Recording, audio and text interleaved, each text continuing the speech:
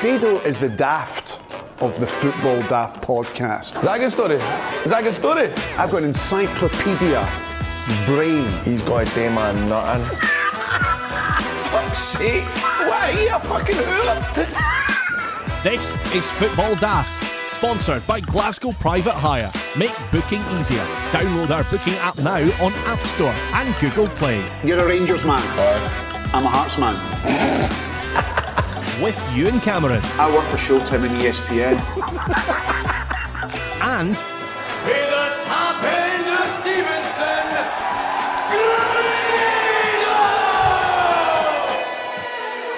Hello and welcome to the Football Daft podcast with Ewan and Grado, episode 11. Last week got a lot of feedback on the show with Jose Kitongo, the former Hearts and Hamilton player. We loved Jose. I know that you listening loved Jose Kitongo. So many of you asked us to bring him back on the show. Aye. Do you think we should bring him back? 100%, definitely the funniest guest we've had. I enjoyed myself thoroughly. Well, better than anyone else we've had. Oh, Like well. Commons, Haitley. Who else have we had in here? Davy Clarkson. They were all right. They were all right. All right. Not Jose Kitongo though. Jose was an absolute cracking guest. Get him back on as soon as possible. Listen, it's a Football Daft podcast, and I've noticed he brought today a football jersey that sat behind you on a coat hanger. I've no, it's Fort So William. it's Fort William FC. When I tell you a story, Ewan. Right. So I've decided I want to start wearing FIPA teams, random FIPA team shirts on this podcast Why are you not wearing it? because it's a medium. And I haven't been a medium since primary 5. Right, so somebody sends you that. Well, no, just anybody. I don't know if you've known in the news, Fort William went, I think, 842 days without a win. Wow. A miserable, miserable record. That must be some sort of record, that. I think it was a record, aye. It's been described as the worst FIPA team in the UK. 73 games without a win.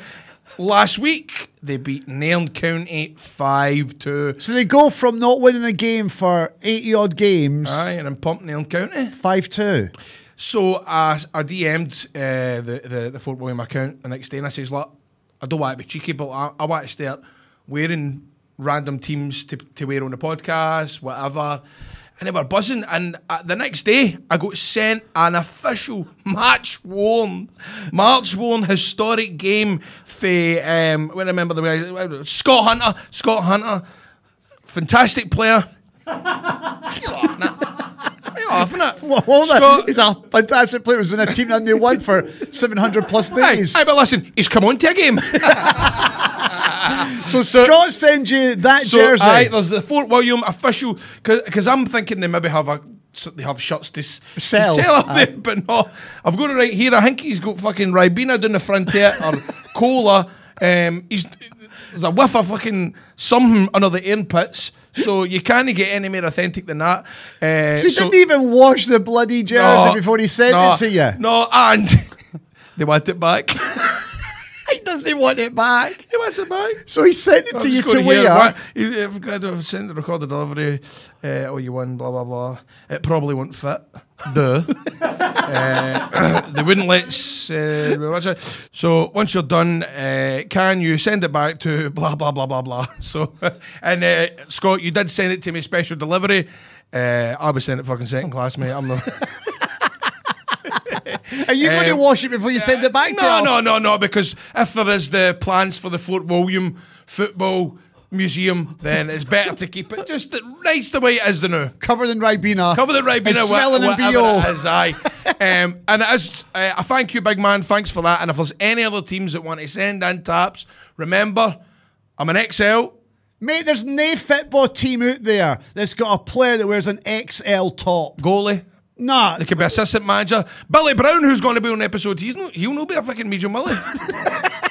He can say, if he wants to If send he's in- not a player. Aye, but he wears the trackies. So what you after? You after a football jersey or a fucking tracksuit? I'm after eating any free clobber.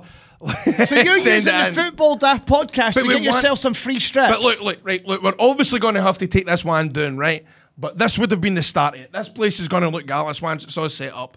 All the different teams and such like. Right, so you've got the Fort William football strip behind you that you're going to have to send back. So if you want to send in a strip, I'm going to wear it. Then we'll display it in this wee studio. Send it to @Grado Wrestling or @Football Daft Pod on Twitter. Get them sent in. So that'll be a few tents that'll be coming in here then, will it? You cheeky bastard. And by the way, stop DMing my missus on Facebook. Aye, she's telling me. And do you want to know? Look at you. Did she tell you about that? Aye. She goes, well, listen, he keeps waving at me. I goes, well, do you know what I'm going to do? I goes, well, I'm going to go into his missus and I'm going to fucking wave at her. Do you know what I noticed when I went on your wife's Facebook? I've got one mutual friend with her. And who is it? Paul Harper. It's no you. You've not get your own missus can't embarrass me on Facebook. I can't believe your girlfriend told you that I'm DMing her. Duh. Why would she tell you that? Why would she tell you that? Were you sat next to her in the bed when I was messaging her? She just went, couldn't you and Carmen keeps messaging me? What I say back? And I just tell me, fuck off. Grado's Rant. Right, Grado, what's on your mind this week? Well, I'm kind of ranting at myself awfully at credit companies. Credit scores. Right, okay. I'm having to apply for a mortgage, right? And I bought a fucking razor. A razor in Argos in Irvine a year and a half ago, right? And I don't know why I done it. Wait, hold on a minute. Right, so you've just gone off on a wee tangent here, right? Aye. You're telling me you're trying to sort a mortgage for the house, right? And then you go to Argos and you buy a razor. What's the connection? Because I made a cunt to it, right? What would you mean? Well, listen. So I bought a razor and there was something else I bought. I can't remember where it was. Something From Argos? Aye. It was a razor and something else. Were you in the store when you bought it? I was in the store when I bought it. I can't remember. What was the other thing Did you I get bought? on credit? Aye. Buy now, pay 9 months later. I was like, fuck it, all right, man. So how much do I need to pay a day? Nothing, sir. All right, tidy. Right? And that just... And you forgot about it? Forgot all about it. No. Forgot all about it. Right? I missed the first payment 9 months later of £18.50. I can't get a fucking mortgage! Because you have fucking razor. It goes, I have dropped 200 points on credit score and I can now no longer get a high street mortgage. This woman seriously helps me out. Aye, mate, I feel like greeting because you're fucking Argos kid. Right. So this is so here's some advice for young people, right? You're handing out advice to young people. Right. Just saying, and we tell my son to listen to this one. He's 18. Just don't be tempted by that buy now, buy later, right? It is a very, very nice offer at the time, but you will forget it and it will bite you in the arse. I'm going to suffer now for 2 years because of a razor, which I obviously don't fucking use. Look at the state of me, right? I don't even use it. I use a bic. Do you know what I mean? I use a bic. Great, I'm trying to get my head round this. You go into Argos, there's a razor that you buy that you have to pay £18. Because I went for the full bifter. What I do is when I buy things, I make sure I get the. Do you know what I mean? Like, you know, if it's the add-ons. No, in terms of right. See if I'm going to buy a razor, I'm going to type in top razors 2019. Do you not do that? I do that. Right, everything I do, you know. Like, I need a Hoover. I need a Hoover. My Hoover's fucked now, right? Right now, I'm typing in top 5 Hoovers 2019. I want the bad boy. Right, that's what I do. So I found the bad boy in Argos for the razor. Buy now, pay later. All right, for you having to pay just £18 on your first payment 9 months after you've purchased that, it tells me that the razor wasn't that expensive to begin with. So why did you not just pay for the bloody razor there and then at that point? Because of my tube. I can understand doing a deal like that if you're getting a brand new flat screen telly for $2,500 or something, or if you're buying something like a PlayStation 4, get now, pay later. But a razor, the first payment is $18. No, a Mac free. But you're not paying like £150, £200 first pay. It's £18, Grado. I know, mate. No. It was, the razor was How much was it? $250. Right. The number one razor. yeah. And I've used it about 2 times. Honestly, I've used it about 2 times. Oh, my word. But there was also something else I wanted to just, in part of this rant, guys, students, if you're getting your results in this week and they've not been good, your hires, A-levels, whatever, yeah. Don't worry about it, you know. You're laughing at it? No. It's just because, just because, you know what, standard grades I done well, but I made an ass of my hires, right? You know, I actually cheated in my hires. Can I get in trouble for this? No, because I done I got a B. I got a B in music, right? I got a B in music, right? I had to play 3 instruments, right? The guitar, the glockenspiel, and I sang, right? Now, I cannot play one chord on the guitar, but what we did was 2 of my best mates were guitar experts, right? So when we went away to practice the guitar for the year, I would sit and just chat with them and talk shite while they learned the guitar. See, when it came to the exam, the examiner was sat behind the piano and played the piano. And when it was my turn to strum in my exam, my 2 mates behind me played for me. And the fucking examiner thought it was me. And I got a B for it, right? I done well on the glockenspiel, because that was everyone's a fruit and nut cake, right? But what I'm really talented is I nailed the singing, right? I had to sing 7 songs for my exam. I'll get some of the songs. One of the songs I sang was "Lifted, Lifted, Lifted," so we could be lifted up today, lifted all the way. I kind of took the piss out it, right? But I'm actually not that bad. Can you hear me? Lifted, oh baby, lifted, lifted. That was one of the songs. Another one was Monday, Monday, so good to me. It was all I hoped it would be. Sorry, I know you want me to move on, but I just want to tell you another song I sang as well, which, but if you take the piss out of these things, if you just go for it, and if you're no fear to take the piss out yourself, you can go places, right? And that's why, as one of my songs, I sung a song for Miss Saigon. Why does Saigon never sleep at night? Why does this girl smell of orange trees? Vietnam. You don't give answers, do you, friend? And questions that won't ever end. Why, God? See, that's me taking the piss. And you got a B. Got a B. And what's the advice? Oh, fuck, I can't remember.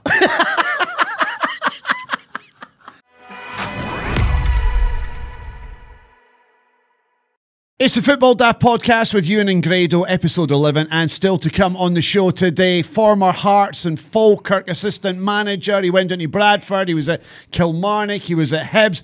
The one and only Billy Brown is on the show. Oh, it's a great catch. He's not in the studio with us because he lives in Musselburgh, so he's going to be on FaceTime. He'll be on video phone with us from his home in Musselburgh. I can't see Billy Brown being much of a FaceTimer. We'll soon find out. So Billy Brown is on, and also we've got a fantastic mystery guest playing Who Are You? Brilliant. And I know that you know this person, Right. Grado. You know, I'm getting a wee bit pissed off doing this every week, but I'll look forward to it today. It's because you're crap at it. That's no. why. And the show is sponsored, let's not forget, by Glasgow Private Hire. Without Glasgow Private Hire, there is no Football Daft podcast. So you guys who listen to the show, who enjoy the show, love the banter, if you want the show to continue, then please download the Glasgow Private Hire app on the App Store and on Google Play. And if you ever need a taxi in Glasgow or the West, it's the only taxi company you should be using. What's the number, Grado? Well, that number is 0141 774 3000. And I just want to re-thing with Annette, whatever Ewan was saying there. It's great getting these tweets. It's brilliant to hear the feedback. We get messages every day, and it does, it makes you appreciate. We appreciate it. Yeah. But to keep this going, man, get torn into these downloads. Download that app. Can you do it in your radio voice? Guys, if you're looking for a taxi, you can call it. It's so easy. 0141 774 3000. And that's Glasgow Private Hire, guys. And you can download that app anywhere. We can get it from the App Store. If you've got an Android, we got you back. It's on the Google Play, and it's easy to download. So do it now. Get it on your phone. And don't miss it out. Listen, my father was a taxi driver, and aye.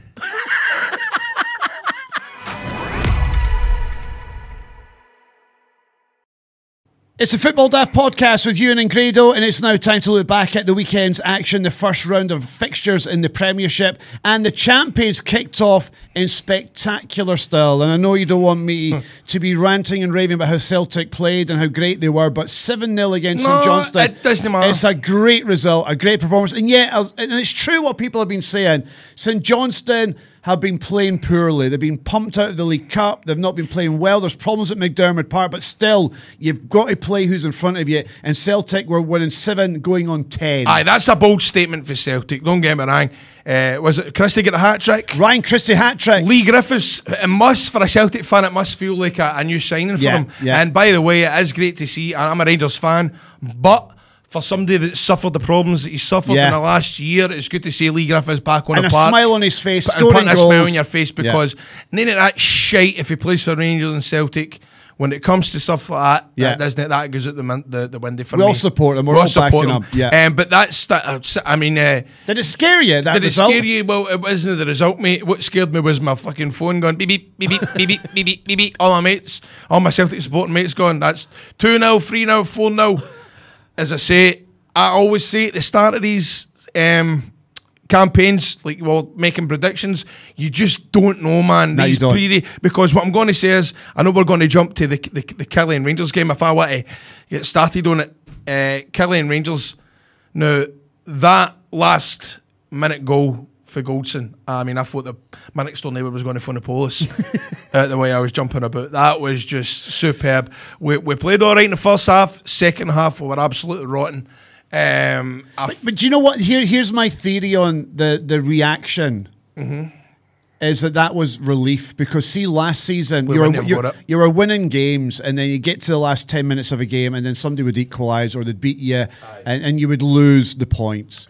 So that was like a carbon copy of what you expected to happen, and then out of the blue, Goldson pops up, scores that header, and there you go, you've turned a wee corner. You've not dropped the points that you'd have dropped last season. It's a boost psychologically. Do you think it's it's a massive boost, Ewan? But, you know, what you've got to say is, as well, there's some of these players that played in the game in pre-season that looked good against the Premiership sides, sorry, the English Premier League sides. They're having a kick about and they look good. But I'm telling you, when it makes a big difference as soon as you cross that line on that dug shit pitch, on that, well, come on, let's be honest, it looks worse. And the way that, I don't even know if that was legal, the way they're, sorry, Killie fans, just the way they stretched, come on, the way they narrowed it, And what I will say is, you know, there's a big difference in some of these players who maybe strolled pre-season. They're getting a big wake-up call, because this game is physical, especially when Killie played, even at 1-0, getting beat 1-0, they're still playing 10 men behind the ball. You know what I mean? Yeah, so it's hard for them. I was surprised, sorry to keep going on, but I was surprised that Gerrard never went for Stewart and Jones earlier, just because I know they're used to that pitch, they're used to the physical, but we managed to get there, and that's something we're not used to doing. And I think that's the difference between last year and this year. So it might be the start of things to come. Aye. Okay. Aberdeen 3, Hearts 2. Let's just ignore that game. I mean, okay. Let me just say, right, and it's been well documented on the show. I'm not a fan of Craig Levein, and when we went 1-0 down early on in the game, I thought we're going to get pumped here 3 or 4-0. And then when we get to 2-1, when we go 2-1 up, I'm thinking, oh wow, 40 minutes go 2-1 up. I may have to go into this podcast and apologise to Craig Levein. He's actually got it right. Away at Aberdeen, a difficult venue to go to. And then the young lad, Hickey, gets himself... Sent off. He gets sent off, and before you know it, you're 3-2 down in the space of 9 minutes, and Aberdeen going and win the game. It was gutting. I've got to be honest, I was absolutely gutted with that result, because when you're 2-1 up, you're expected at least to get something out of the game. If you're not going to win it, at least get a point and take it down the road with you. To lose it, I was gutted. That's about in the buzz. Yeah, so we move on now. The game of the week, Livingston 0, Motherwell 0. What do you want to say about it? Again, unfortunately, I missed it. But again, on a shit pitch. You know what? There should not be those AstroTurf pitches in the top flight of Scottish football. By the way, do you know what? I done a kind of Q&A thing in Kilmarnock last year, and they'll have Killie fans that will tell you that there's nothing wrong with these pitches, and these pitches are great, and they're saving so much money. I don't care, man. It's absolutely shocking. Can I also make a statement as well? Watching Sky yesterday, right? Can I also just say, Gerrard had a point a couple of months ago in an interview. The teams need to speak with these TV companies and decide where they're going to put punters, because I can bet you money that there would have been English football fans saying, "Oh, I wonder how Gerrard's getting on up at Rangers. It's the first game of the season," and they show that angle. Yeah, where there's nobody in the stand. I mean, know that there's nobody. That's a bit unfair, but pack them all in the one stand so we can get it. Because Get the atmosphere. Marketability-wise, it Yeah. looks shit. Yeah, I agree. You know, we look like League One England. It's just, I mean, some League One stadiums look better. They need to work together and work out where these fans are sat and to make it look good. Yeah. Hibs won, St Mirren 0. Late goal from former Celtic player Scott Allen. Won the game for Hibs in the 85th minute. I think they're going to have a good season, Hibs. I think they're going to have a good season, and I think Scott Allen is going to have a good season as well. He's been held back at Celtic for the last couple of years. Yeah. He's got a point to prove. I think that he is going to be a star player this year. I think if he turns on for Hibs, it's good news for Scotland as well, because we need someone of his ability and creativity in the middle of the park. And Ross County, newly promoted, 3-0 winners That's against a Hamilton. great result, and mate. I said a couple of weeks ago, I've got a feeling this is Hamilton's year. They're going to bite the bullet. They're going to go down this year. Yep, Brian Rice has got a bit of a tough situation on his hand. So Ross County 3, Hamilton now it's a good result for Ross County. So what's the result of the weekend for you? What's the game that stood out? What's the result? Well, I mean, Rangers fan, 2-1's a great result, but the champions winning 7-0 at home. Are you saying that Celtic winning was the result of the weekend? In terms of... I'm asking you the result of the weekend. No, listen. Do you know what? It needs to be... I'm always going to be honest on this. 7-0, it was against St Johnstone, but also remember, we've no won at Rugby Park League. We've no won a Rugby Park League game for I don't know how many years. Yeah. So it's tied in my eyes. Right, okay. It's tied in my eyes. Oh! The living Motherwell one.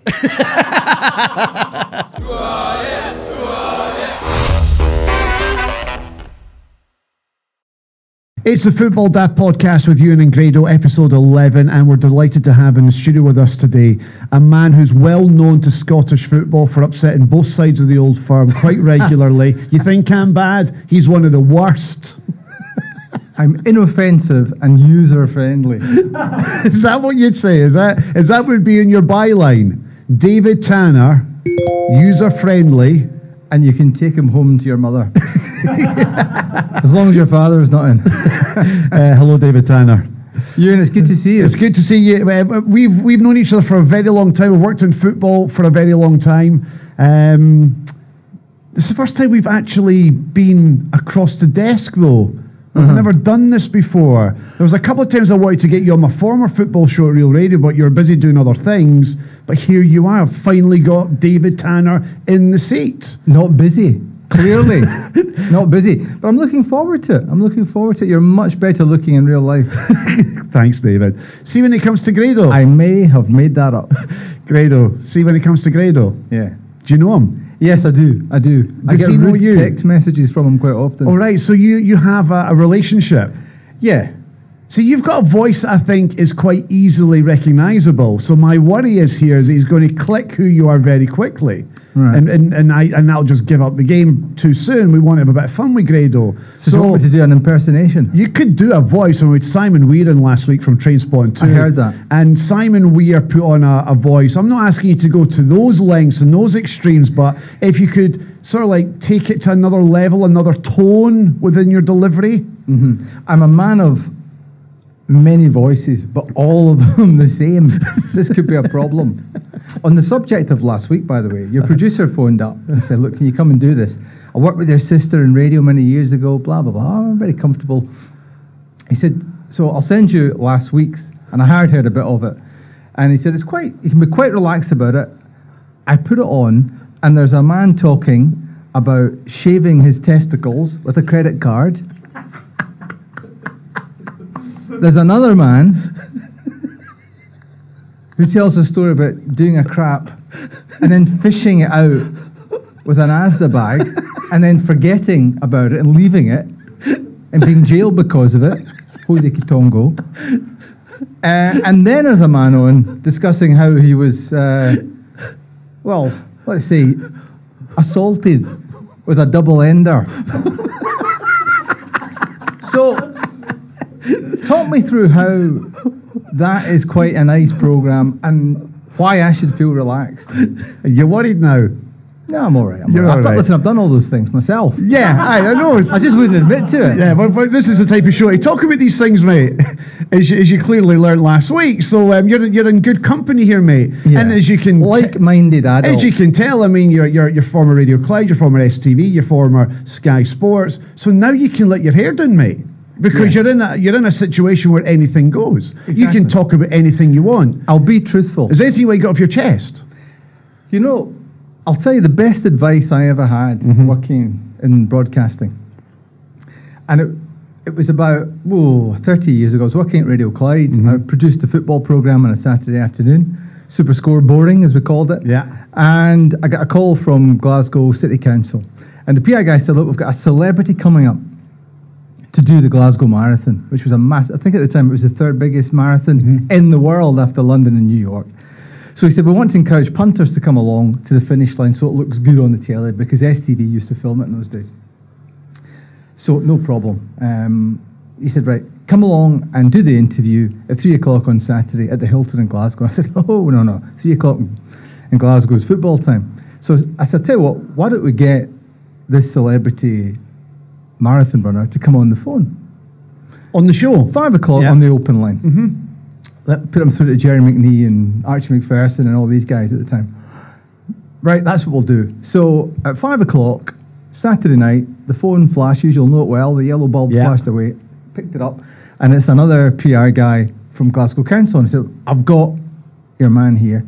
So he puts him on to me, and I said, hello, I'm David Tanner, the producer. I'll put you through to Archie McPherson, the presenter, in a minute. I said, I'll tell you what we'll do, we'll just pretend that you have called up the programme. Right. So, we'll say you're calling in from Anderston, where the Hilton is. And he said, no, not doing that at all. Not doing that at all, because that would be a lie. Yeah. Because a PR guy phoned in and probably spoke to another PR guy to set it up. Yeah. He said, listen, you sound like a young man. I said, I am. I'll give you some good advice, young man. Don't ever lie to your audience. And I've always, I've never gotten to bother by, maybe the occasional bit of bull. Maybe I've polished the turd. My father called me the turd polisher when I was selling these Duff Scottish games. They weren't all Duff, but some of them were. You did a good job of selling those Duff Scottish games. Yeah, well, listen, I was genuinely enthusiastic. No, you weren't. Great acting performance. Don't know why you didn't win a BAFTA. What a great game tonight. Hamilton versus St Mirren with nothing to fucking play for. Yeah, listen, I remember doing Elgin against Rangers thinking this is the one. Anyway, so I put this guy through, and he said, look, don't lie to the audience, just say, and that's what's happened. So I said, well, okay, I'll put you through now, Mr. Saville.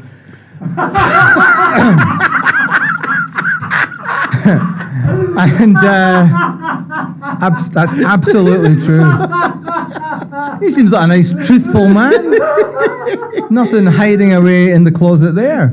What? I did not see that coming. I was expecting like an Alan Wells or somebody of that ilk to be coming on. Yeah. Wow. Right. Okay. Yeah. Gee. Well, in that case, and on that bombshell, I'm off.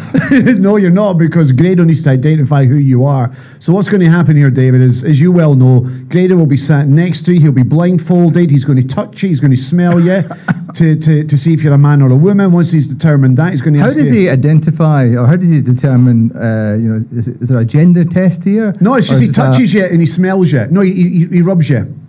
He likes to rub our guests. Well, fortunately, I'm still oiled up from last night. And I can see you've got some nice manicured fingernails and smooth-looking hands. I'm guessing you'll think you're a woman, because I gave you a hug earlier and you smell like a woman, so don't be surprised if you think you're a woman. Tom Ford, darling. So he's going to come in here. Okay. You ready to do this? Yeah, I'm ready to do this. I'm ready to be felt up by a wrestler from the tap end of Stevenson. Put on a voice, because I think you'll recognise who you are. Okay. Let's do it.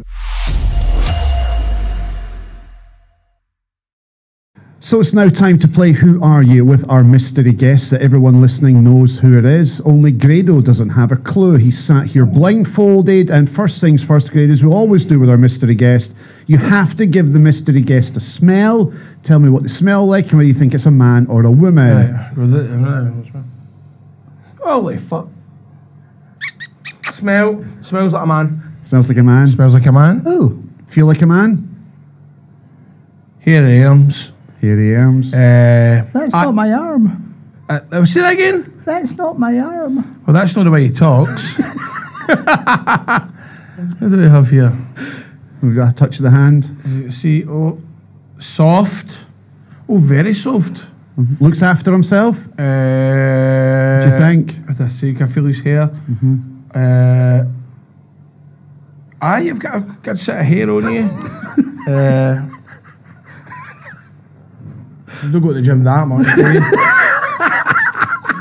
Yeah, I could feel him go out there. Not happy with you. He's going to slap me. But he does go to the gym. Oh, do you? He goes. Did you not think he feels like he goes to the gym? Well, see, the thing is, the last couple of episodes, I felt folks' arms and went, all right, so he's just touched my double chin. Is he just having a go, right?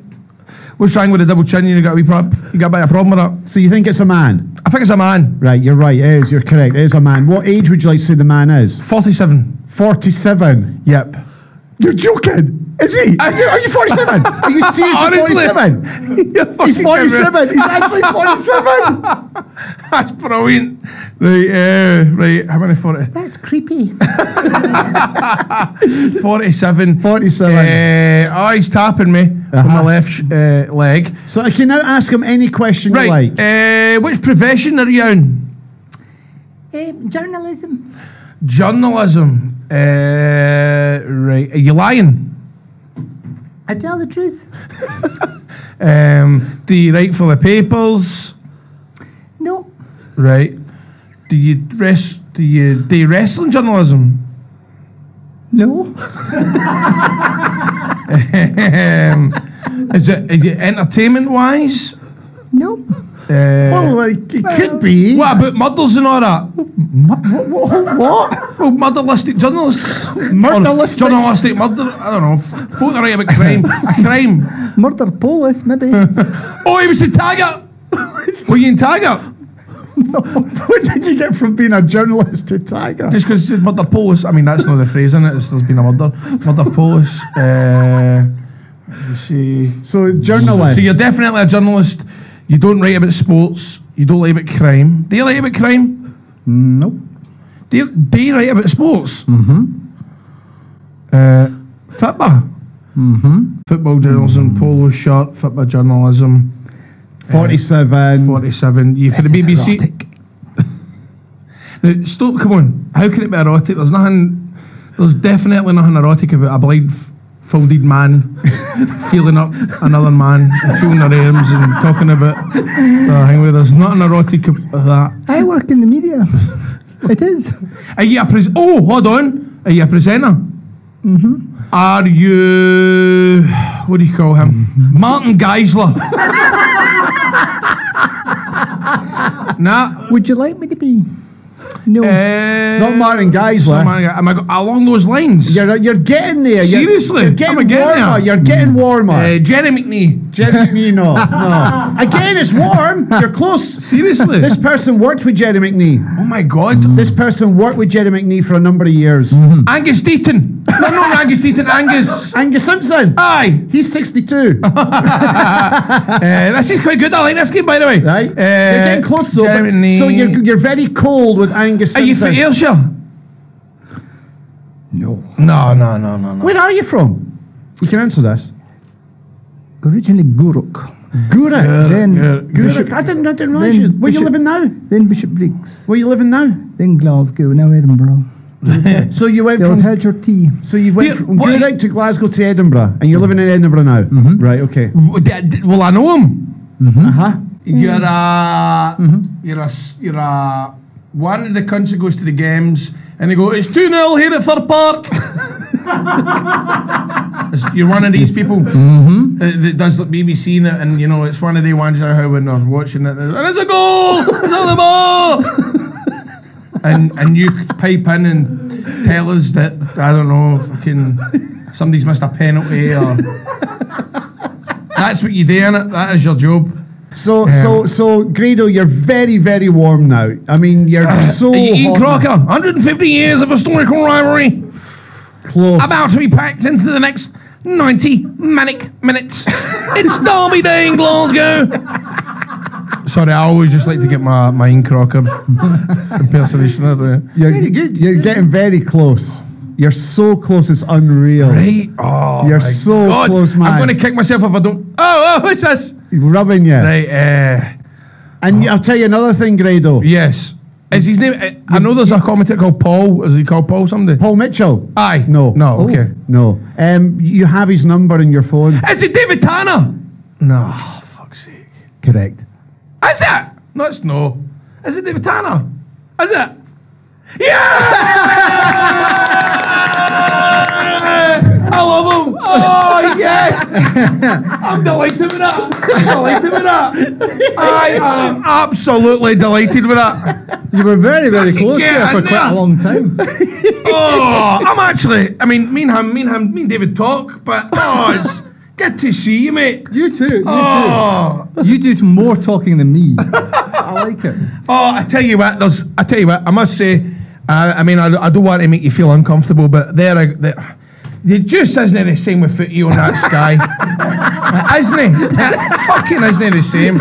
And I'm not joking. I get the weekend off though. It's fantastic. No, I'm fed up with it. No. I'm telling you, right, on football daft right now, it needs to, let's fucking Mike, get him back presenting the telly, and it's nothing against any of the other presenters. This guy is the best guy at what he does, and I don't care what you say. That's my fucking rant this week, actually. Yeah, I seen an interview a couple of months ago that you done with Amoruso. You just ask all the questions that I want to ask. You've been doing it for you with a burn. I've got so much love for David Tanner, honestly, I do. I really do. And do you know what? You're actually really happy he's here. Mate, I'm on. See, actually, I got a wee shout out to my mate Craig Mulligan. I says to him a couple of months ago, I said, I'd love to have my podcast. Think of ideas that we could have as our guests. And do you know what he said? He said, why don't you get David Tanner? And I went, that would be a great guest. David Tanner would be a great guest to find out stuff, shit that's happened in that wee box. You know what I mean? That you set up. That must be you must have some stories. Nothing remarkably grotty, to be honest with you. I remember one of my last ones, just about a minute to on air. I suddenly thought, Christ, I'm really hungry. I did nothing since breakfast. And I bit into this salad roll, and there was a tiny little tomato in it, and it went and Gordon Smith was sitting next to me, and it went Under his top? From the top of his tie to the bottom of his tie. So that's how you lost your job? And Smudger, God love him. I mean, he does take care of himself, and he likes to aye. He was raging. He was absolutely raging. Oh, I like Gordon Smith, because Gordon Smith is from The bottom end. He's a bottom ender. He's a bottom ender. Is that good or bad if you're a bottom ender? Oh no, he's a Jake. I've been desperate to ask you this. Is there a middle end? There is a middle end, No man's land. Yeah, there is a middle end. We call it that. It's actually called the Rigs, but we all call it the middle end. And I tell you what, it's just great to see David Tanner. It is. It's good to have him honestly, here. honestly. I see myself most days, but I still enjoy it. I'll be honest with you. So I've got something in common with you. There's another connection. You can see my old house in the opening titles to Two Doors Down. Is that... Where is it? Is that Bishop Briggs? Yeah. Aye, it is. Yeah. The home of Wimpy. The home of Wimpy. That's where I started. And that you can see your house. Yeah, you can see it, yeah. You can see the old school, Meadowburn School. That's brilliant. We should put that in the Two Doors Down IMDb page, you know, the trivia. But you can see David Tanner's household from the... Oh, that's fucking great. There's a park at the back of the house where we all learned to play football. Dug Shit Park, it's called. I'll let you work out why. I used to get around to the screw-ins as well. That's why I always wear moldies now. David, you've worked in football for a number of years, and there's one thing that I don't know about you, and you said before Grado walked in here, the best bit of advice that you were ever given was not to tell a lie, and was to always tell the truth. Yeah, but you can also evade particular questions as well. Where do you think I'm going? Do you know where he's I know exactly where you're going. Because I've known you for a number of years. I don't know who you support. Listen, My view on it is... No, but see before you answer. Do you know who David Tanner supports Grado? Oh, do you?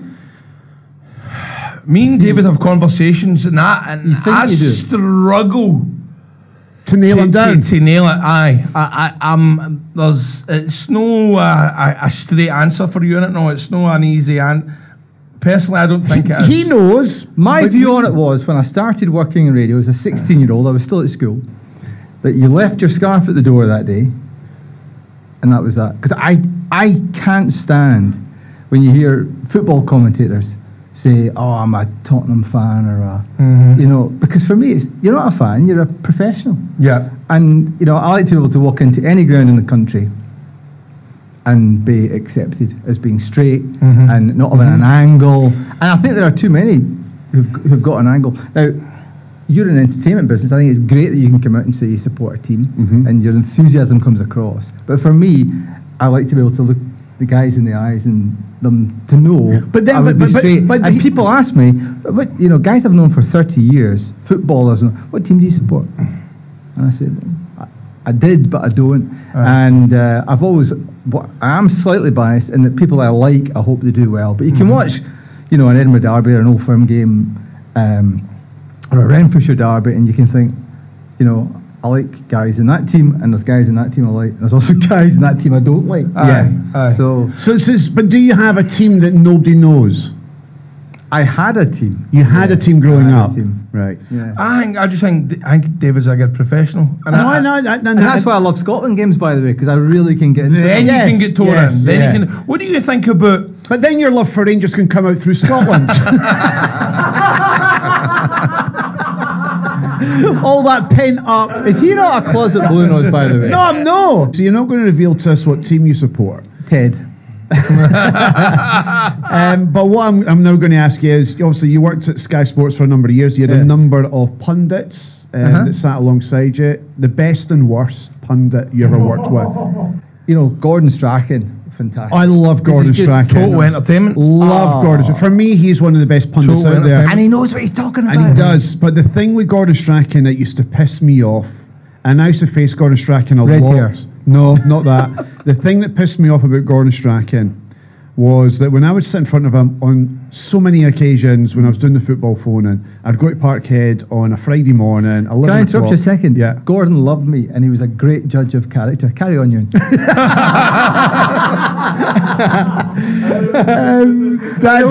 know where this is going. He hated speaking to people that didn't play the game. I think he genuinely. you had to know how to play him. You're right. I had a disaster with him one time, and I didn't see it coming. I had another horror show in Dortmund. Not that long ago actually, where he just wasn't having it. Yeah. But he was unpredictable, and that makes him interesting. I thought it was a bit of snobbery about Gordon Strachan, especially at his media conferences. Had to get to know him though. Yeah, there was an incident that happened between me and Gordon Strachan at the unveiling of Roy Keane when he turned up at Celtic Park, and I put him on the spot because I'd heard that he'd been down to London. And he said to Roy Keane to his face in the hotel, "I don't want you. We don't need you. But this is a club decision." And I'd been talking about that on the football phone-in.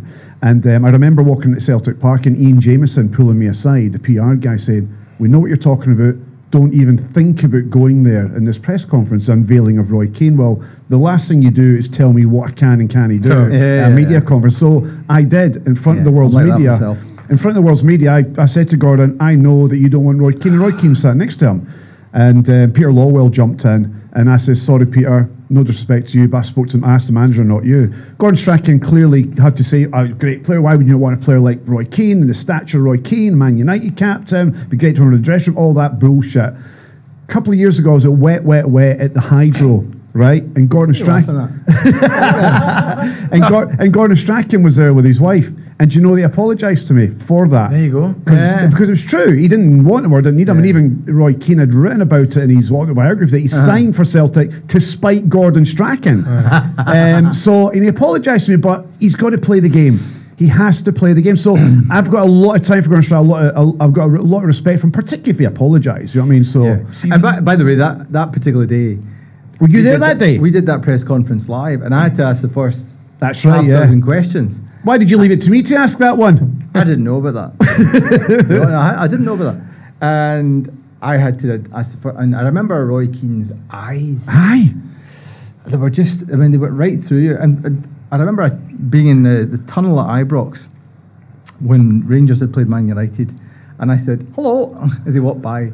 And it's not that he walked past me, he walked through me. Aye.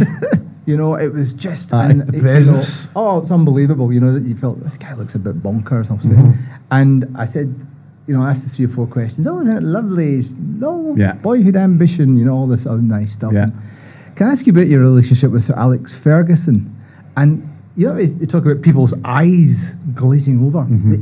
His eyes, like, it was almost like they went red.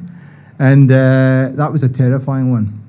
Roy Keane. So, yeah, it was just a strange one. Because when you're doing it live, if it goes Pete Tong, it goes Pete Tong, and you know it's going to be in the papers. Yeah. And I'll tell you, Strachan had when Strachan was Scotland manager, I had the hardest thing I ever used to do was the Scottish Cup draw. And the Scottish Cup draw was always a bit of a kind of, it was always a bit kind of... It's unpredictable, isn't it? Yeah, and even the technical side of it, it was always a wee bit scary. And you had no monitor, and it was, you never quite knew what could happen. Anyway, we did the Scottish Cup draw, and I've watched the tape back. When they started the draw, one of the balls had come unscrewed. Aye. And the one that had come out, the team name was visible at the start, so no bugger noticed it. And this particular one was being directed in London as well. So it was, by the time they were seeing it, what had happened, Too late. it was 9 seconds old. Yeah. So all hell broke loose. And What was the team? Rangers, probably. I can't remember. It was whichever one was the hot ball. Right. and by the way, I've done 100 of these Scottish Cup draws. There's no pockling, there's no hot balls, there's no red balls. You know, but it's become truth over the years, and I've got no reason to lie to you about that. So anyway, it all went bloody wrong. I had no idea what was happening. I couldn't see, but I knew that I had to smile sweetly and hand back to the studio, because I was the only one in the room who knew that if it goes wrong, it's void and you have to finish it and restart. And I wasn't even off the air. I could feel my phone vibrating, and I picked it out and it said Strachan Gordon, and I opened it up, and it just said from Gordon, who was the manager of Scotland at the time, never work in television, never work with animals, children, or the SFA. Well done, Strachan. Well done. Yes. Well done, you know. And I couldn't tell anyone about it at the time. I just thought that is an absolute... That's brilliant. And by the way, he was bang on him. He was so true. In the instance of the draw, anyway, you know. No, I do like Gordon Strachan. Listen, honestly, I wish I want to speak to David all day, because I honestly believe you must have loads of stuff. Has there anything else that you can remember that's ever... like a football player said something, or somebody's gave you into a row, or has anybody nearly made you cry? Has anyone ever made you No, seriously, but because that must because I love watching these videos, journalists, because sometimes I think, how did these folk get in? You know, because we type in funniest football manager reactions, and it's like, you know, the one with Klopp recently, and I think guy asked for hug him. The guy says, why did you not play? Why did you not fling on another striker? Why did you not play a lot more direct? And Klopp was going, listen, it's not fucking FIFA. It's no, you know, you're not playing a game here. It's not as easy as just, let's fling on an extra striker and we'll try and score a goal. I was always very careful that I never make statements. So I always ask questions. I hate when you hear presenters going, well, you're a good first half, and then the second half, because you change the tactics. Yeah. And it's like, fuck do you know about it? Exactly. Yeah. So I like So to you ask want questions. them to offer the information through your question? Yeah. I mean, so I think there's a lot of vanity in that particular. So I always make sure to do that. So go on, Grado. No. It's just because I've always just been interested in that kind of. You know, I just the biggest telling off I ever got. I mean, I've had a few tongue lashings from managers over the years, but I did an interview with Lorenzo Amoruso one night, many, so about 2002 when he left Rangers, and he was doing the old he was saying things that suggested that he wanted away, and he didn't go on with Advocat, but he stayed through that, and then the money was beginning. His next contract offer wasn't as good, and at this point McLeish was in, and I think he wanted away. So you could sense he wanted to tell you something. Well, I could sense that he didn't, and I was keen to show that he didn't. And he Right. didn't tell me a lie, but he was very, very evasive. So the next day, I was down in Ayrshire. That's tidy. And it was pissing down. Aye. And we were in the park, public park in Ayr, where Gordon DL was putting Ayr United through their paces at the train session. And this fella came up to me, with a big anorak on, zipped up to here. You could just see his hooter and walking his dog. And he said, "Are you David Tanner?" I said, "Aye." "You're a wee bit out of order last night, were you not?" I said, "What do you mean?" "Oh, Lorenzo Amoruso, captain of Glasgow Rangers, you can't speak to him like that." I said, "Well, I think you, the punters want to know, does he want to stay or does he want to go? You know, former captain of the club." "Well, I thought you were out of order, so you should be a bit more respectful, big club." And I said, "I know you." He said, "Aye." I said, "Are you Sidney Devine?" I said, "Aye." And off he went. And it was Sidney Devine. Tiny bubble, Sidney Devine. Steak and kidney. And I phoned my mother and said, "Listen, I said, I've just been told off by Sidney Devine." In the park. What a rollicking my mother gave me. You brought shame in the family. You've upset Sidney Devine. You're in tiny bobells now. That is brilliant. Only in Ayrshire, That is brilliant. That is brilliant. David Tanner, it's been an absolute pleasure, my man. It's been nice to be here. Ewan, can I just say, I'm a wee bit pissed off that you've got him as a Who Are You guest. I thought he was a good Who Are You guest. No, he's not. You Did you want me as a why are you? No. So good. Basically, there's a thing called in wrestling called jabronis. It means like dafties. The Who Are You guests are the dafties. This guy is too much a... He's a main man. Aye. So he's a main guest. You've put a mid-carder. You've put a main eventer in the mid-card for me, which is disappointing to me. Because if I knew David was going to be in the studio, I'd have plenty more questions. Now I'm having to think off the cuff. No, do you know what? I'm not shaving anymore. Okay. Because I feel like Matt Lucas when I shave. I don't like that. So I bought a wee razor and I put on him a free. But see, there you go. He's noticing things. Look, he's immaculate. He's greatly dressed. And he's looking at me in my fucking trackie, needing a shave, looking mock it, and he's picked up on it because he's a consummate professional. Yes. And that's why David Tanner is a man and he should be back on our screens. No, I'm saying you're on our screens. That makes it. I know what you mean. I do David, pop up every now and again, but not often enough for you. David, so I think you should sign off here, mate. I think we would like you to sign off. Date how you would date, right? Let's put to the camera. I don't know. David, sign off here. Thank you very much, Mr. Cameron, Mr. the Wrestler.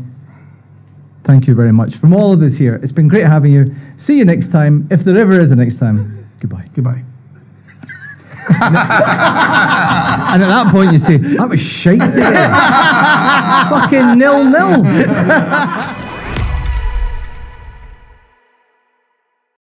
And it's competition time now on the Football Daft podcast with Ewan and Grado with Beer 52 and the match of the week. It's now time for our B52 match of the week competition. Now, all you have to do to win a free case of beer... By the way, I've always wanted to do this on a podcast because Steve Austin does it on his every week. Swig a beer for the working man. Well, that's nice, that, by the way. What is it? Beer Moor Company United We Can. It's tidy. No, it is. Now, all you have to do... Beer 52. Now, all you have to do to win a free case of beer, thanks to Beer 52, is guess the correct score in the Rangers versus Hibs match this Sunday at Ibrox. Everyone gets the right score. We'll go into the draw to win the beer. It's that simple. Just enter by commenting on our link on the Football Daft Facebook page or tweet your score to Football Daft with the hashtag free beer. Hashtag free beer. All the details will be on our social media pages, Facebook and Twitter, with your chance to win a case of beer from Beer 52 by predicting the result between Rangers and Hibs at Ibrox this coming Sunday. Everyone who guesses correctly will go into the draw. It's that simple. Aye. And you just had a wee taste of the beer. I've had a wee taste of the beer, and me and you tonight, we're going out for a couple of drinks straight after the show. So this is a good wee start. A wee appetiser. A wee appetiser, just to get us in the mood. I might take that a long ways, obviously. So that's your chance to win with the Football Daft podcast. Now, how does this offer of free beer sound to you? You ready for this? Aye. All you need to do is go to beer52.com/daft and we can sort out 8 beers if you cover just £4.95 for the postage. So basically you're getting 8 beers for a £5. 8 beers for a £5 and they're coming to your door. So go to beer52.com/daft and we'll send you 8 beers if you just cover the postage, which is £4.95. So a £5 for 8 beers and it's yours. That's beer52.com/daft. And as an added bonus for Football Daft listeners, sign up within the next 2 weeks and get 2 extra free beers. So that's a total of 10 free beers for a £5 postage. That is tremendous. Your first box will be sent to you the next day and will contain beer from all over Europe. Oh, that's what I'm saying, because is there other beers in this box? Aye. Well, they've even got a wee packet of nuts. Wee packets of nuts, it's got everything. Aye, it's good. To see how the other wee So, which country are you picking it now? Oh, it's for different, mate. Different countries? That's actually cool as fuck. This looks like a mango milkshake flavour. What? Aye. What do I see? There's different stuff in here. Let's see what one's this. It's like, I don't know what one that is, but it's like a kind of for Guinea. For Guinea? Aye. Where's Guinea? Africa. Yes, well done. Spread of democracy. This one's called Gads. Gads! Exactly. So there you go. It's a monthly subscription service for Beer 52. It's a monthly subscription service for beer. Beer 52 don't hold you to ransom. You can leave at any time, so you can sign up, get the beer, and then when you have enough, you can sign out. They're not going to hold you to ransom. It's not like they scud websites when you sign up for $4.95 and then it charges you $4.95 the next month, then the next month, then the next month. Then you need to get into that Bank of Scotland and go, I've signed up for this scud. Can you fucking stop the payments? We've all been there. Have we? So just go to beer52.com/daft to get your first case of 8 beers for free. And don't forget, sign up in the next 2 weeks and get an extra 2 unmissable beers free. That's www.beer52.com/daft. What are you waiting for? Go and sign up for that amazing deal and get yourself some free beer. And don't forget to get involved in the competition, which is on the Facebook page and the Twitter page. Just look for Football Daft and predict the score between Rangers and Hibs at Ibrox. And if you get it right, we'll send you a case of beer. I'm going for Rangers 1, Hibs 0, Ryan Jack goal scorer. I'm going for 1-1. Swig a beer for the working man.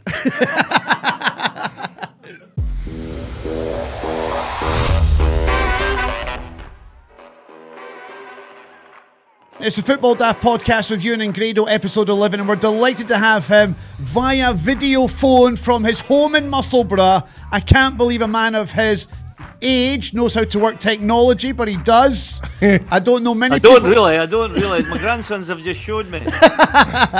It's the one and only Billy Brown. Oh, that's what I'm saying. I thought to myself, because we had a wee bit of technical issues there, and I thought the last person you want to piss off is Billy Brown. Well, no. I'm only second to Jim Jeffries. You didn't want to piss him off, let me tell you that. Billy, it's good to have you on the Football Daft podcast. And mate, you've had such a long, distinguished career in football. Do you still have as much love and passion for the game as you did back in the day? I have got the same passion. I've been like that since I was a wee laddie, and now I'm taking Musselburgh Windsor 2010s for my 9-year-old grandson. I went along to watch as a granddad. Now I'm running the team. So I went for the Hearts to Musselburgh Windsor 2010s. Brilliant. And are you still enjoying it, Billy, as you ever have? Yeah, well, this is the hardest job I've had, actually, this one. It was easy at Hearts and Bradford and Kilmarnock and Falkirk and that. But try to get these laddies going is a wee bit different. But yeah, I mean, I still love football. I go to Tynecastle every other week there, watch the Hearts, and I'm as keen as I ever was. And what about Jim Jeffries? You still keep in contact with Jim? You still as pal as you ever were? Yeah, we are. I was just saying, we were at Tynecastle on Friday night at the LA Philharmonic Orchestra. Me and Jim did a tune that they played, really. I think it was too modern for us. We're the sort of 60s boys. Did you go for a wee swally? Well, we did. Anne and Linda Royce were with us, and right. It was a sort of champagne reception. And it was a really good night. Did you go for your dinner? Did you go for your dinner, Billy? No, I can't afford that. But especially Edinburgh prices. Prawns and things like that, very tasty stuff, posh stuff. That'd have been good. Billy, as you well know, I'm a Hearts man. I know you are. And I've interviewed you and Jim on a number of occasions over the years. And I'm delighted now that you're no longer involved at the Hearts in the sense of a coaching capacity, that you're kind of like semi-retired, even though you're taking on the boys' team just now for your grandson. So I'm going to ask you straight, what was Vladimir Romanov really like to work for? Well, I think that Jim and I were lucky because we went there at the end, he was coming to the end of his reign. Yeah. But I mean, basically, the man was a raving lunatic. Some of the things he did were unbelievable. But I mean, he did win 2 cups when he was in charge of the Hearts, but they paid the price for that. And I mean, I was at Kilmarnock most of the time. He was at Hearts, and Hearts' reputation went down when Romanov was there. I don't think it was a good time for the club. And as I say, we got him at the latter stages. He wasn't so demanding when we got there, but a very, very difficult man to work for. So see, when he made the approach for you two to come back to Hearts, were you reluctant to do it, Billy, because of his reputation, because of the way that he dragged the club through the gutter? Yeah, well, I mean, we had just left Kilmarnock. We're only away from Kilmarnock for 2-3 days, and, Hearts phoned. And obviously, we knew what we were going to take on, but we thought, well, it's the Hearts, and it's a great club, the Hearts. And we thought, well, what have we got to lose? We're going to get the sack anyway, so let's have a wee go at it. And, I mean, we enjoyed it to a certain extent. But we got the sack when we were 3rd in the league and still in Europe. It's unreal. It shows you, doesn't it? We finished 3rd in the league and we were still in European competition. And Billy, see when you get it was an experience. See when you got the sack when you're 3rd in the league and you're still in Europe. What did you get sacked for? Do you remember that conversation and when that happened? Well, no, really. Roman, he didn't do it at the sale. It was his right-hand man that did it. Just saying that the type of football we were playing wasn't what was required. But, I mean, it didn't really make any difference because we knew that was going to happen. I mean, when I said we were 3rd, it was the start of the following season that he sacked us. We hadn't played a league game and got the sack. We'd been playing a European game. I think we were in Hungary and we drew in Hungary, and the league campaign was about to start and he sacked us. Billy, I want to ask you about now, quite a lot of my material you'll be able to find on YouTube. Now, there's a certain video on YouTube right now of yourself. I watched it last night. I don't know if you're aware of it. I know you probably are. But it's one of the best videos that are online. It shows you how passionate you are. There's a wee bit of humour to it. But obviously as well, you're angry. It's when you're at East Fife. Do you kind of video I'm talking about? Yeah, I've actually never watched it all the way through. Have you no? No. When my son told me it was on, and it went viral. Aye. Aye. But it went viral, and I watched the first 10 seconds, and I thought, oh, what an arsehole. Pathetic. The goal that we lost, the second goal, was as bad a goal as I've ever seen at this level. To lose a goal like that, I mean, it was just pathetic.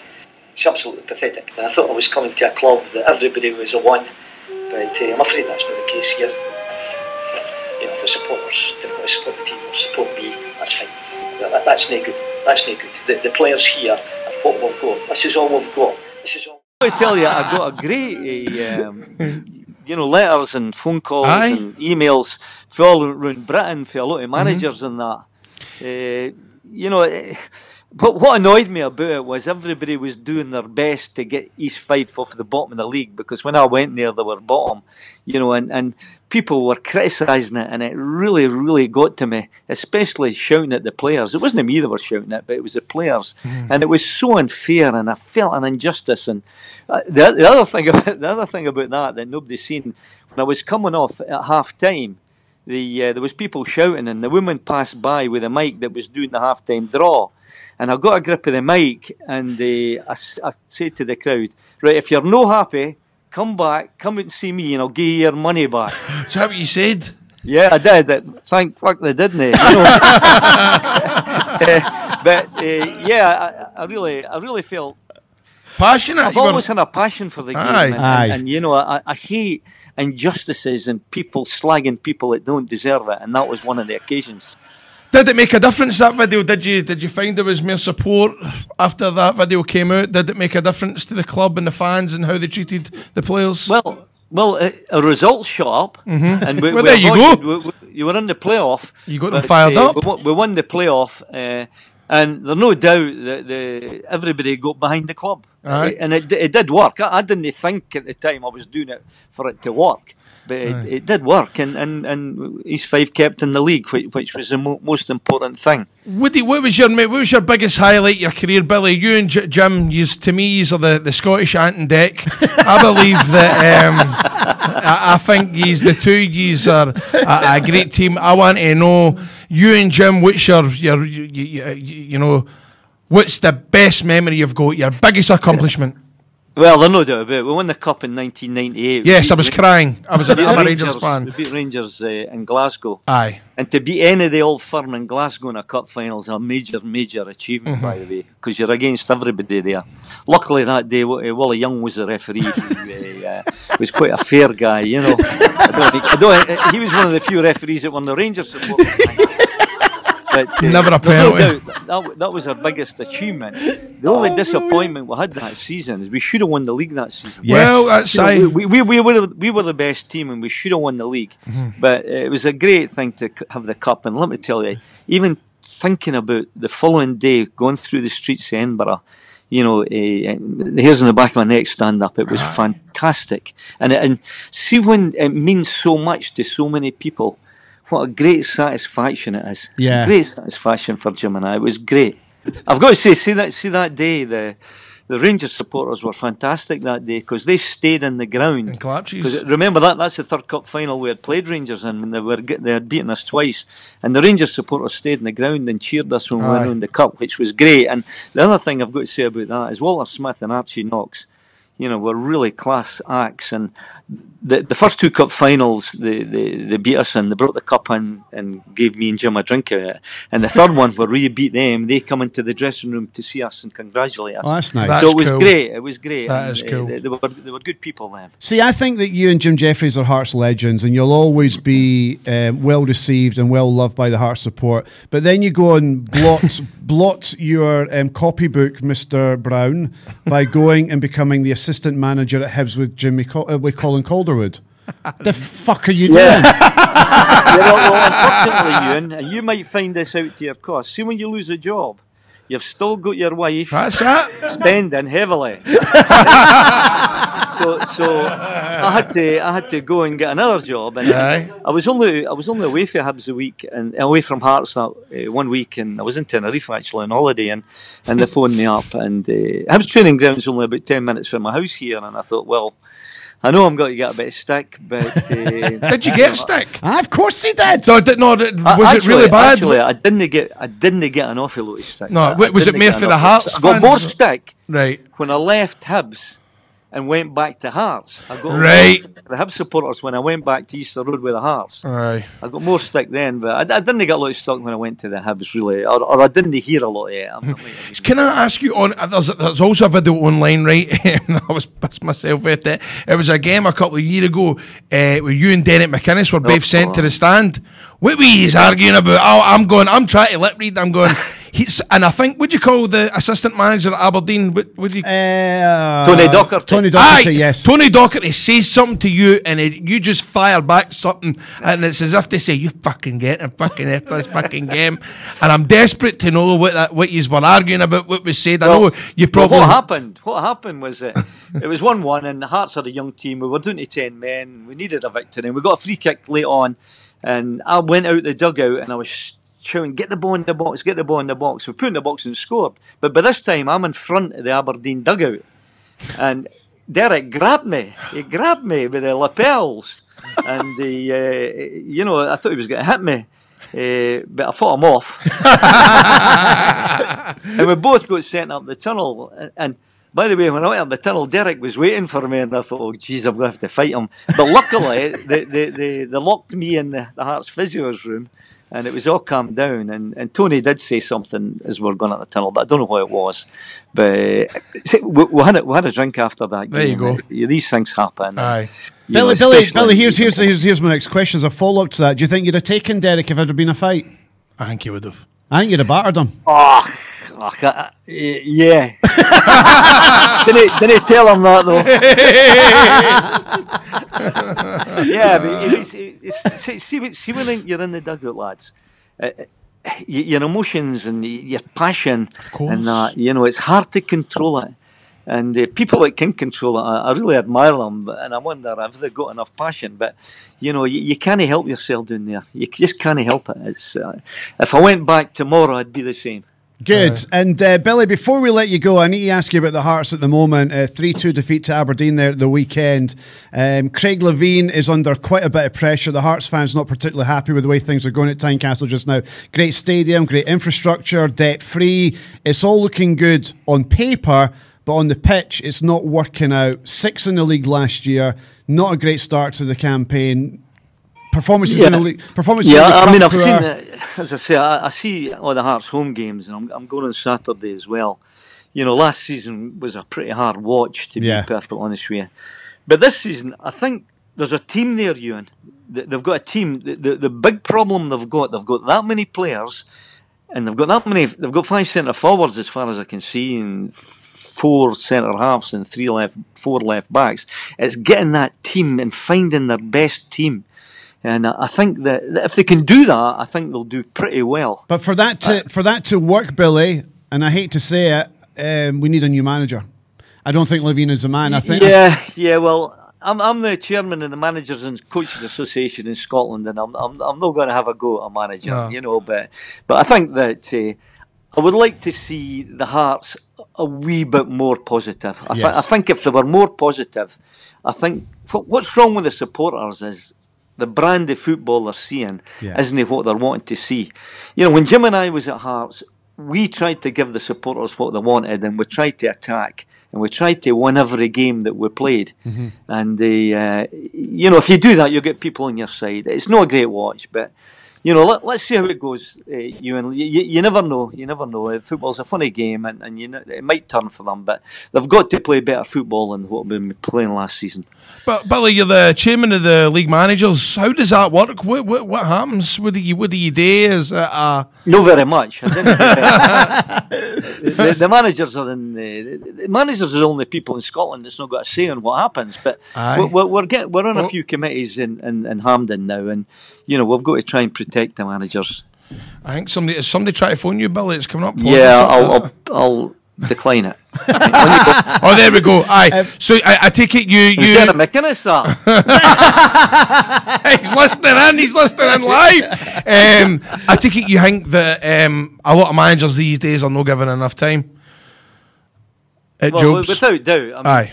Really, see, when you take over a club, you usually take over a club because they're not doing well. They're not doing well because they've not got good players. Mm-hmm. Well, for fuck's sake, Derek, leave him alone. You need time. You need time to build your team in that. Aye. But anyway, that's probably the person that's waiting for me at 5 o'clock. Right, Derek. Sorry, Billy. One more thing before you go. Have you got a wee message for Jose Katongo, because he was pissed off that he got dropped for the Scottish Cup final when he played in every other game in the Scottish Cup? You got a wee message for Jose Katongo? He was the luckiest boy to play in all the games up to the final. Tell him that. He done him a favour. He was a smashing wee boy. He was a ray of sunshine, Jose Katongo. It was me who went to see him, and we brought him to Hearts, and he did great there. Great for somebody that can't kick the ball very far. Anyway, lads. Billy Brown, it's been fantastic. Brilliant. Take care, my man. You've been the best. Okay. All right, Billy. Cheers, see you later on, mate. Bye-bye.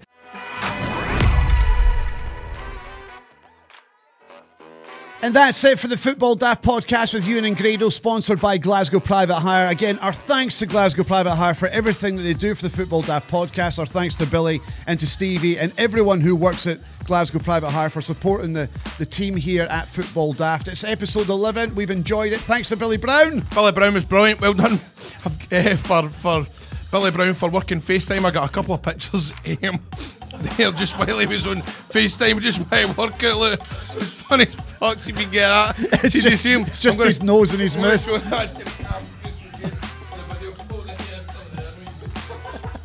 That was giving me a giggle. We've just seen Billy Brown try to work FaceTime, but I thought that was a really good episode. David Tanner.